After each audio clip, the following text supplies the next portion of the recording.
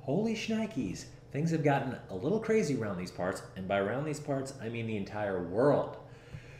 Financial markets are collapsing, people are freaking out, our pets' heads are falling off. Things could not be more chaotic. And at the same time, you've got a million people in your ear saying, do this, do that. You got the news articles saying, one day, this is a great opportunity. Next day, run for the hills. You got the Warren Buffetts of the world saying, just stay the course. You got the politicians who are just confusing you even more. I'm here to tell you that opportunities like this, and that's how I'm seeing this, only come around once in a very few times in your life, if you're lucky. You had the 1929 crash, you had the 1987 Black Monday crash, you had the 2000 tech bubble crash, you had the 2007, 2008 financial market collapse.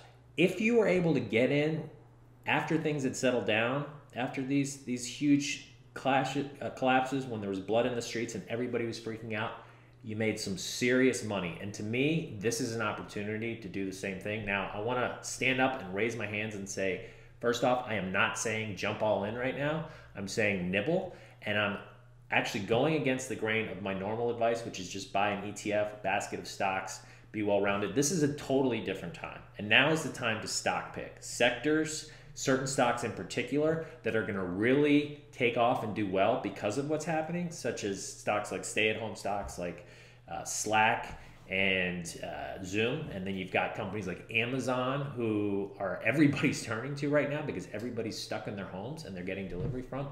And then you've got other stocks I wouldn't touch with a 10-foot pole, like the airlines, the casinos, the hospitality, hotels, a lot of the different restaurants. So now is the time to say, hey, what do I really think is going to be not only good in the next 6 months, but long term? Because what's going to end up happening, in my opinion, is there is going to be a huge shift in how everything works, not only in America, but around the world. People are going to start to see working from home.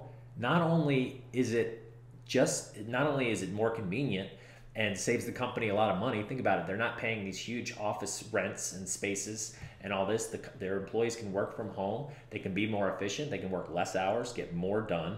And then there's also the other side of it, which is basically everybody is starting to see things like these trends that are happening that can now become reality. And at the end of the day, we are our habits. Our habits are us, right?